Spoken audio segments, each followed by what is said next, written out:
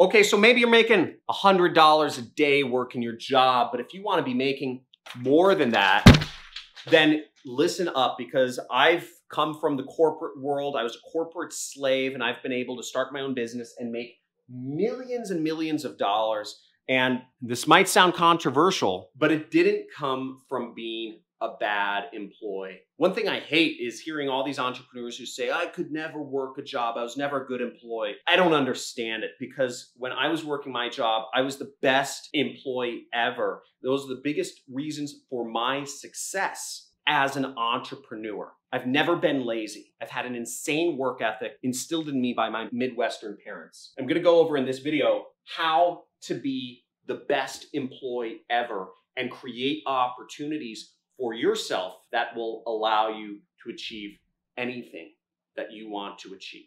Let's get it.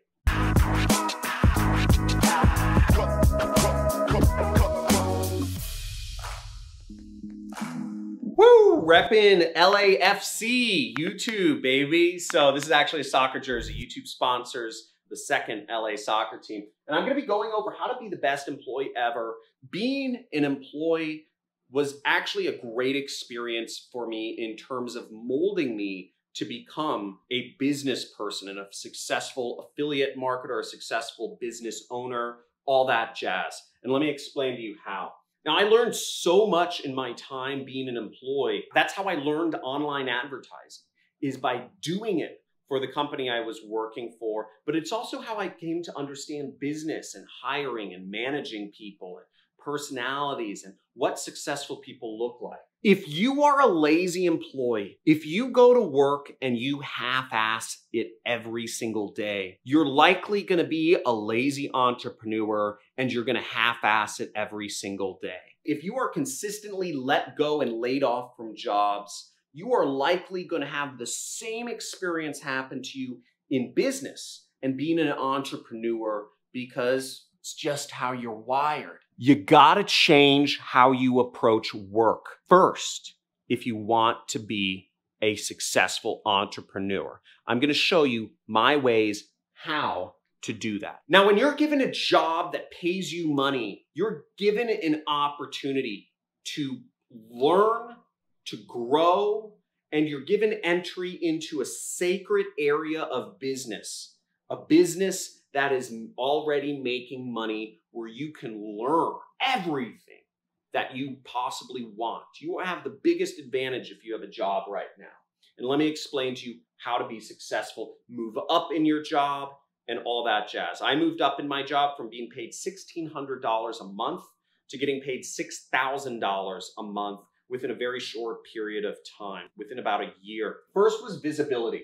Now, visibility, what I mean by that is you should look at the top employees, the owner or the CEO of the company or the C-levels, and you want to show up every single day before they show up. You should be the first, preferably the first person at work each day. The first in, last out. If you're on the journey to success, this is a mission. You are a soldier, and you've got to take your own personal creature comforts out of this journey for success. You have to be a Viking warrior. Accomplish the mission or die trying. First in, last out. Number two is understand every aspect of the business. The business that you're working for, the company that you're working for, think of it like your own. The entire business. You have an ability to talk to employees from other departments in most companies. You have an ability to walk down the hall and ask the IT guy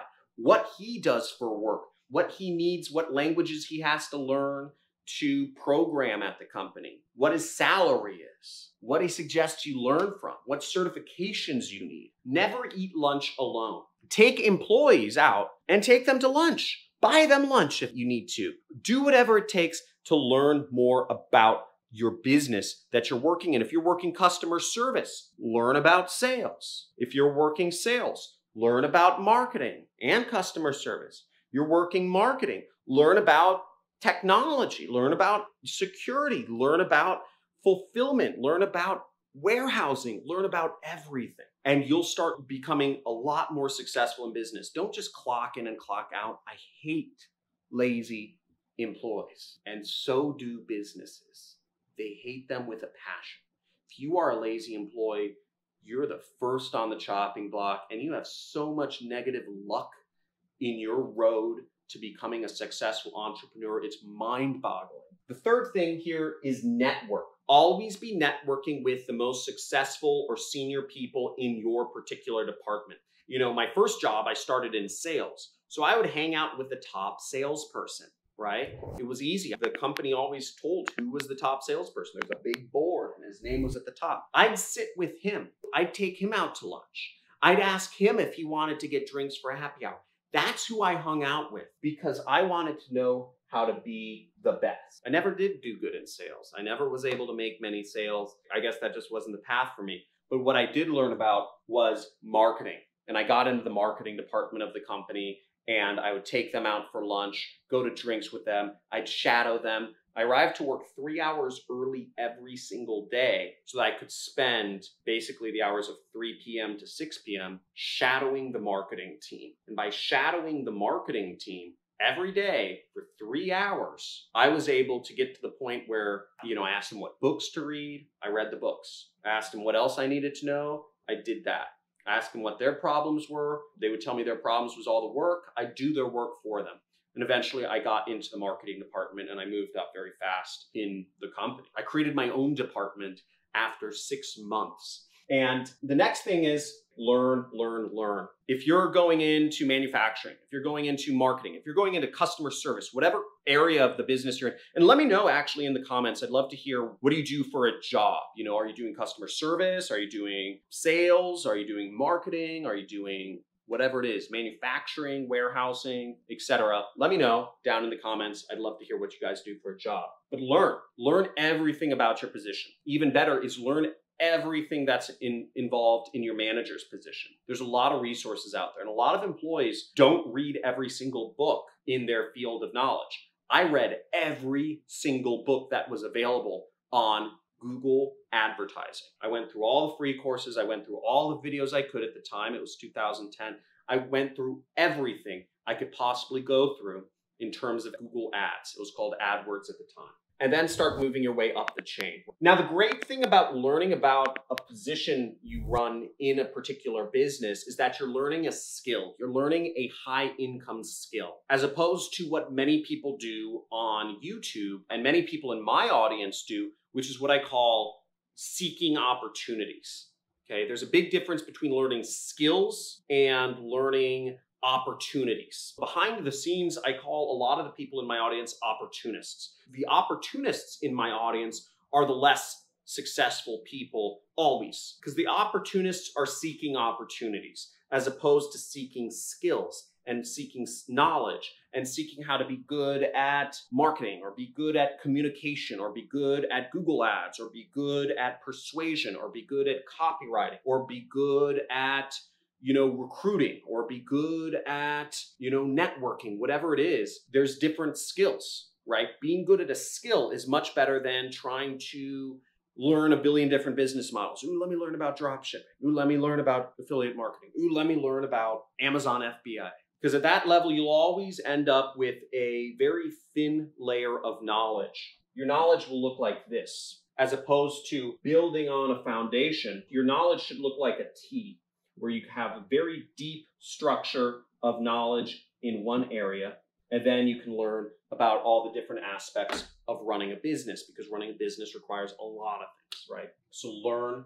And the last part is do, okay? Understanding what you need to accomplish in your role, but understanding what your manager needs to accomplish in their role. Understanding what their manager needs to accomplish. Understanding what the company, or the CEO or the CTO or the CMO or the CRO is looking to accomplish, okay? An example might be that your role might just be based off of doing customer service, and you have to get such a 95% satisfaction rating in your company and, do so many calls a week. But your manager, they may have another number. They may be looking at both satisfaction and, how many calls you get done, right? How many customer service complaints you handle. An important number for them might be that they're judged by is retention, employee retention. So you might take it upon yourself to go out of your way to create more of a company culture and help your manager retain employees within the company, so there's not as much churn. You might start learning, you might start reading books, not only about doing customer service and making people very happy having, interacted with you, but you might start reading books on how to create a good company culture. And you might start doing little things like throwing a birthday party for people at lunch, right? Or putting up a sign. Your manager might say, hey, I love these ideas, or I love the stuff you're doing. People are staying at the company much longer. Can I give you money? Can I give you a raise? Can I give you an additional position? Can I put you on this internal board to help our company be more successful? Because you're helping me. You're helping me look good, so I want to help you look better. Always do whatever the people above you want. Understand exactly how the people above you, what numbers they're being judged by. Every position has KPIs, key performance indicators. Understand the KPIs of everybody above you and just make them all look like all-stars. And do it with a smile, even if you hate it, because this is not about your personal feelings. This is about numbers, and this is about money, and this is about the money in your bank account. It may cause you to suffer because you're not making side comments and giving back talk for a few years, but you're going to move up in your role so fast if you do all of these things. Working a job is very easy. Working a job is very clear of what you need to do and how you succeed. You're given access to people. You're given the ability to talk with other people in the company and know what makes them look good. Help them out. Understand all aspects of the company and just zoom up in life.